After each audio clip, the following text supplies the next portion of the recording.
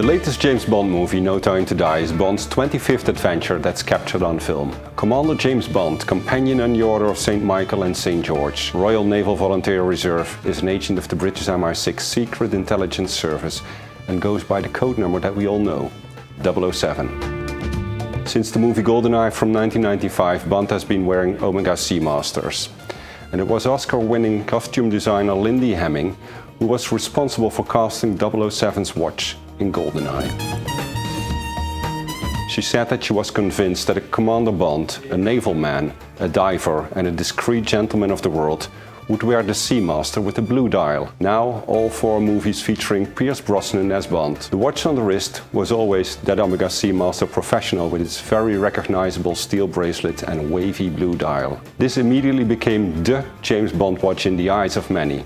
And of course, Bond has been wearing different watches, both in movies as well as in Ian Fleming's novels. But that blue dial Seamaster, that really has become that recognizable Bond watch. As of 2006, Daniel Craig's first outing as James Bond adds a more edgy side to Bond, perfectly befitting the changing times. This also reflected in the watches that Bond now wears, which include the Seamaster Planet Ocean, the Seamaster Aquaterra and the Seamaster 300. Although there are several different watches on James's wrist, the 3 things that connect these are the brand, Omega, the collection, the Seamaster collection, and of course the fact that they have all been delivered by MI6's Q branch. Hello Q, I've missed you. Your watch. The collaboration for Goldeneye started in a very interesting way. In fact, it wasn't us, it wasn't Omega that approached EON Productions or the company. It was in fact started by the costume designer, by Miss Lindy Hemming. Because the character as portrayed by Pierce Brosnan is completely different in his behavior, in everything he does and everything he possibly even thinks, than his predecessors. Because of these changes and because of this complete reboot of the character, Lindy Hemming felt, not only costumes-wise, but let's say production design-wise, that this character would be in dire need of something completely different than everything you saw on James Bond before Pierce Brosnan.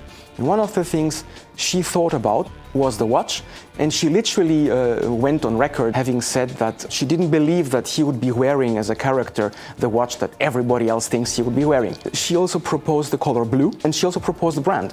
And this is how then we were approached. After being approached, and after also the idea of the blue color was communicated to us, there was no other choice than the Seamaster 300M Professional Diver. Seamaster is offering the wearer the best of both worlds. In fact, it's a professional watch for professionals, but at the same time it can fit under the cuff, under the sleeve of a tuxedo, of a smoking, for example. So it literally offers you a professional watch that a well-dressed commander or a well-dressed gentleman or lady could also wear, on a night out, which means that it fits exactly the Bond character. It fits it more than any other watch before, because literally the Seamaster 300M, the professional diver, it's thin, it's beautiful to look at, it has this wavy blue pattern on the dial, but at the same time it gives you the ruggedness and the sturdiness that the Seamaster family actually started in 1948 with.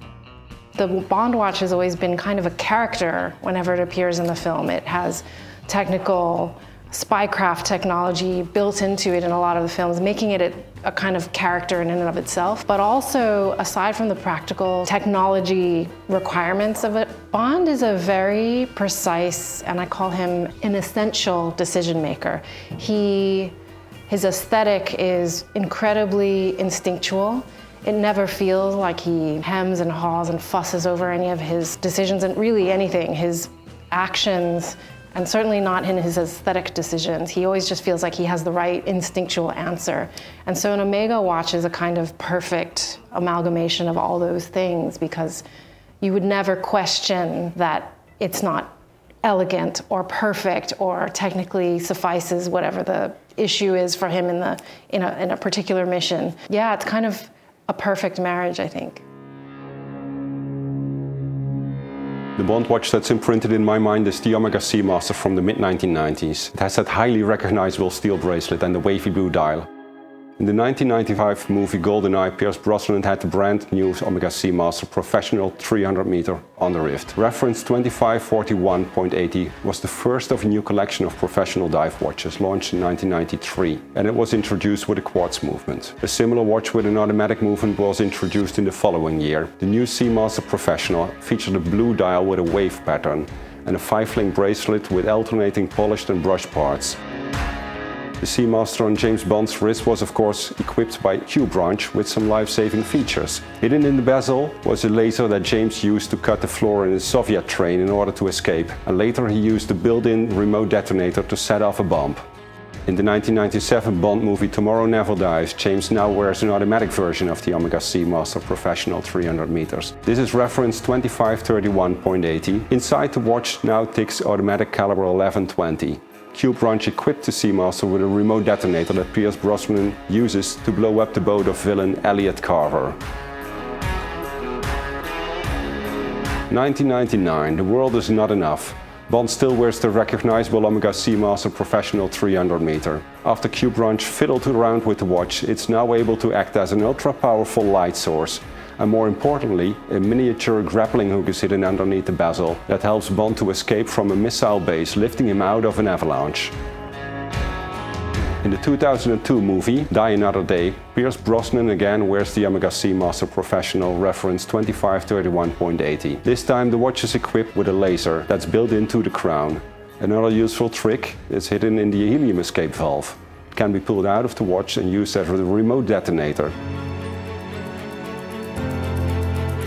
The 21st Bond movie is often described as a reboot, both for the series and the character James Bond. The idea was that the actor should be closer to the character from Ian Fleming's books. Bond became more edgy, more human, and also showing more emotions. The actor in question was Daniel Craig. This change of character was more in line with the signs of the times, and it also reflects in the watches that the new James Bond wears. More sporty, more rugged, with the Planet Ocean, while the Seamaster Aquaterra models add a touch of casual chic. And rumors say that the Seamaster 300 worn in Spectre was a personal choice of Bond actor Daniel Craig. Daniel Craig was very actively involved in the new Seamaster 300, and to understand why we have to go again a little bit back in history. He is somebody who appreciates watches a lot. He actually collects watches, has a deep understanding of watches. He started suggesting things already quite early on after Casino Royale, and one of the small things you will notice with the watches that Daniel Craig wears, starting with Quantum of Solace, is that the Planet Oceans he is wearing, or his character is wearing, are the small size, like the 42mm Planet Oceans. And this has to do with the fact that he wished for a slightly lighter watch and a slightly smaller size. Daniel Craig's watches during his tenure as James Bond have tended to be more of a vintage feel, sort of smaller, kind of inherently elegant. And this to me is a sign of how he wanted to approach this Bond character and how the franchise has actually included Daniel Craig's version of Bond. In some ways, the 5 films that he's been in have not only just been a journey from start to finish of Daniel Craig as James Bond, but this Bond has been a sort of microcosm of the bigger journey of Bond throughout the history of the franchise. So having a vintage kind of feel to it, in some ways I think it's a really lovely parallel to what's happening with the choice of Daniel Craig and Bond and how he embodies this role, because someone who's got this sort of essentialism to him where nothing feels fussy, it's always cutting edge and yet as perfect as it can be as a form. You really need a watch that expresses that without feeling like it's just relying on trend or, you know, what's happening out there in the design world right now. There needs to be kind of a pared down and essential. I keep using this word essential because he never feels like any decision he makes isn't completely instinctual. And a vintage watch sort of says something about a person who's so secure in their decisions that it's barely a decision, it's just kind of there. And it's always been there, and you never question it. It's never kind of like an empty retro decision where he's like, oh, I feel like wearing something vaguely 60s today. It's really just about being a tried and true, instinctual, reflexive, perfect choice. Rolex. Omega. Beautiful. In the 2006 movie Casino Royale, we see the well-known Seamaster Professional, which has now been upgraded by Omega instead of Q branch. The new Seamaster Professional is now equipped with a coaxial movement caliber 2500. Besides this upgraded version of the Seamaster Professional, another watch from the Seamaster collection makes its appearance on Bond's wrist. It's the brand new Seamaster Planet Ocean 600 meter coaxial that is also equipped with the Omega's caliber 2500.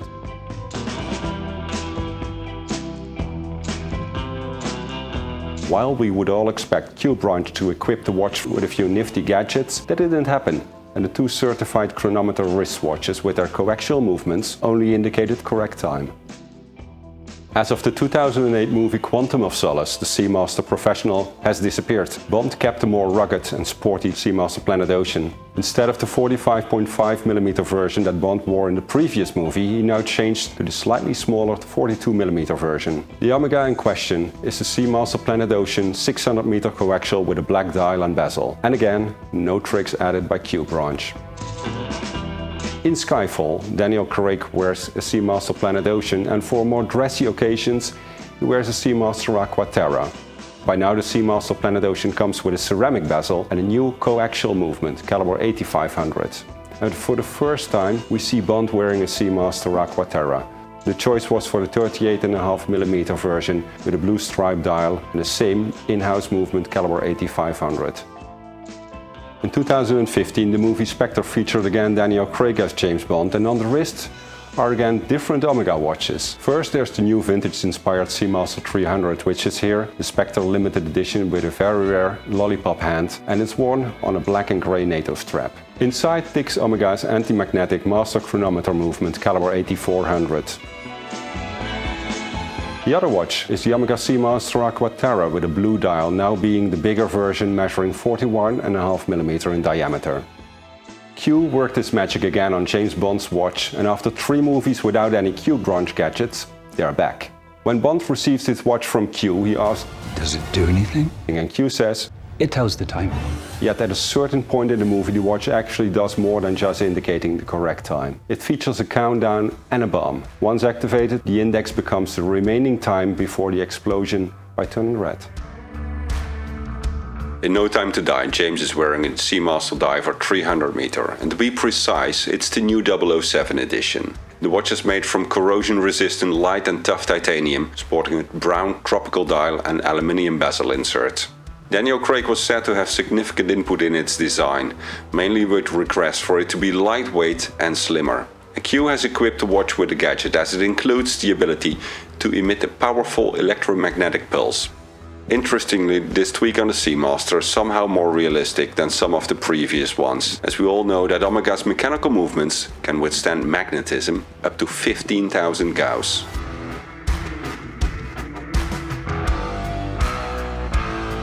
So a lot of the same choices that would have gone into all the details of his costume needed to be true to the essence of what makes James Bond James Bond. And that essence is definitely defined by this kind of instinctual knowledge of what works and always being at the ready. I think the history of Omega in the James Bond franchise, where the watch has played a key role in special effects and specific stunt sequences, I think when we meet Bond in the beginning of our film, we might suspect that this kind of relaxed version of the picture of an idyllic life isn't going to last very long. So the fact that an Omega watch is kind of attached to him from the outset is a surefire way for him to be protected and ready should anything happen to interrupt this kind of paradise that he's in. And sure enough, it does. So in addition to the sort of technical requirements and the kind of ability of the Omega watch to kind of tick the utilitarian box is the elegance of the choice. When we meet him, he's basically in a t-shirt and swim trunks, but he's still James Bond. He still makes incredibly instinctually elegant decisions.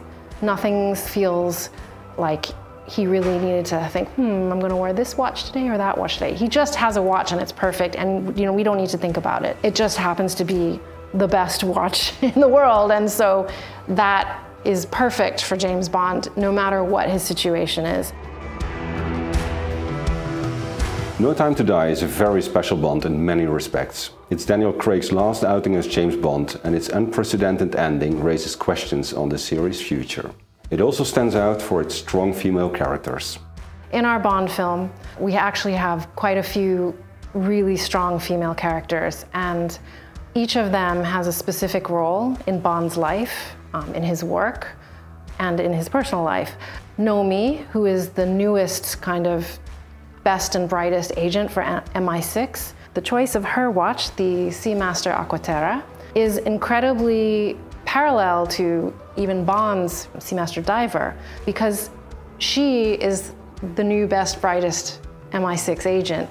So she needs to have almost the same kind of visual language in a way, even though it's very much her own. She's very different from Bond, but when I'm thinking about how the character fits into the arsenal of MI6 agents, you don't want to miss the kind of same essential details that define Bond, like this kind of instinctual understanding of what's perfect or what's right. There's a utility in the watch, there's an elegance in the watch, and these are two things that kind of combine perfectly into the choice of watch for Nomi. She's very, very independent, and so when we see her, no matter what the situation is, whether it's a tactical situation or embodied in everyday life kind of situation, that watch kind of has to work in a myriad of ways. And so we selected one that felt like it was sort of, it could be as much of a chameleon as she was, but also remain incredibly essential.